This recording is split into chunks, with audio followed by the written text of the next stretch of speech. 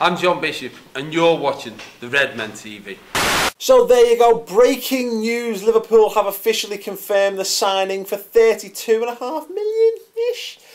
Christian Benteke from Aston Villa put an end to another of this summer's somewhat protracted transfer sagas, and basically making you wonder that if we were going to meet the asking price, why we didn't just do it a month ago.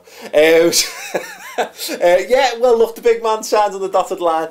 We talked about this when we did the video about the fee being agreed or whatever, or Liverpool choosing to match the fee, and we saw a lot of the comments. Apparently Liverpool had the money for a Ferrari and chose to buy a van, which was one of the funniest comments I think I've ever read about anything ever. I do disagree. I do. You know, anyone who's seen that the Reddit thread posted by the Aston Villa fan, he goes to great lengths to basically say he's not that shit.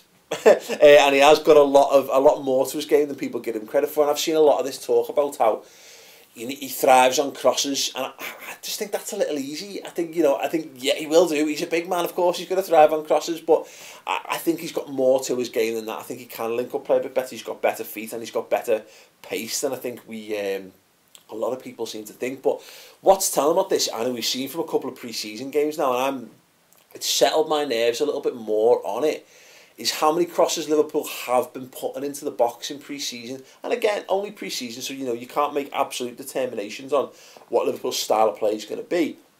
I think it's interesting that in the first game Ricky Lambert started, and I felt Ricky Lambert was taken on the tour, mainly to make up the numbers in some extent, because I do think he'll move, sadly, because I do like Ricky Lambert, but I feel like as a place card, I've taken someone who can actually, who's taken a big man so that you can play similar style of way, I guess. But look, we've been crossing the ball into the box. We've been trying our best to do that, and people said that what didn't fit Liverpool's style. Well, we're starting to see that perhaps Liverpool will adapt the style and modify. It doesn't just mean smashing the ball 60, 70 yards or whatever down the pitch. It means working the ball into areas that are far more dangerous. It's all well and good, playing nice ticky-tack of football on the edge of the box, but sometimes getting your full-back overlapping or getting Jordan Ibe into a one-on-one position against the full-back, getting him to beat it and getting him to put the ball into the box, nothing wrong with that. And if you've actually got someone in the box who can capitalise on that, that's boss. That's not Liverpool throwing their approach or ethos out the window. That's just smart. That's just having different ways of playing football. And Liverpool were very, very one-dimensional at times last season. We lacked that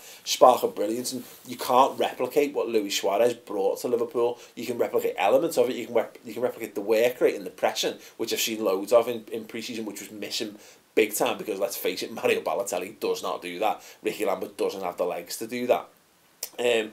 But what Luis Suarez brought was just being able to do loads and loads of different things. Now, he's a one-off. He's one of the genuine best players ever to play football. So what you need to do instead is just have a variety of players to suit a variety of needs, and we tried that last summer but didn't get it. And you look at Liverpool's potential striking options in Christian Benteke, Divock Origi, Danny Ings, and hopefully Daniel Sturridge from when he comes back. You've got a lot of different ways of doing things, and that's just your strikers. That's not taking into account, your Jordan Ibes, Lazar Markovic, James Milner, Jordan Henderson, Philip Coutinho, Firmino, etc., who are all going to do different things behind them as well. So I think there's definitely a feeling of being a bit underwhelmed by Christian Benteke, and I do get that, because he's not Karim Benzema, but I would just contend that at 24 years old, with a more or less 1 and 2 goal scoring record in the Premier League, you could do a damn sight worse.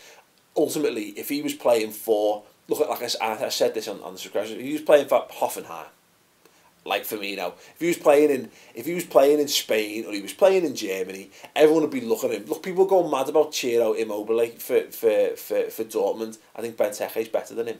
Maybe that's just my opinion, but whatever, man. It's my show. So I think that if you really look at it, cold and hard, and you try to strip away this kind of like EA Sports sort of mentality that you've got to be amazing at FIFA to be an amazing player, then I think Christian Benteke could be an amazing signing for Liverpool. Probably slightly too much money, but when you consider Boney moving through in the 30 million bracket, you consider Lukaku. What?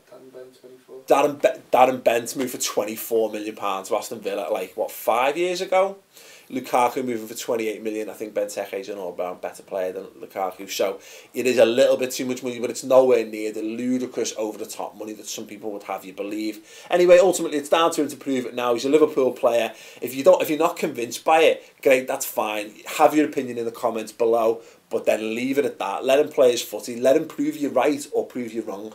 And I just hope that the vast majority of people who aren't convinced by it or seem to think it's the worst thing Liverpool have ever done can take a fucking chill pill and let the guy play his footy and hope, because you should be hoping, if you're a proper Liverpool fan, you should be hoping and praying that you're wrong about him.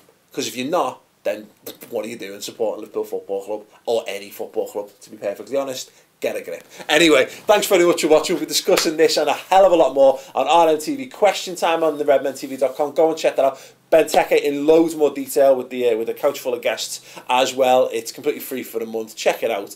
I'll annotate that at the end of the video. 60-minute show. It's boss. Get on it. Give the video a thumbs up. All your thoughts on Christian Benteke in the comment section below.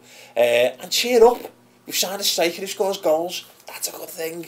Ta-da. Okay, welcome to Melwood. We've got two fantastic Liverpool players here taking on the 1v1 keep-you-up battle with the great leveller of footballers, the flyaway football. Can they transfer their skills to the schoolyard classic? Who's going to come out on top? Let's find out. Go for it, boys.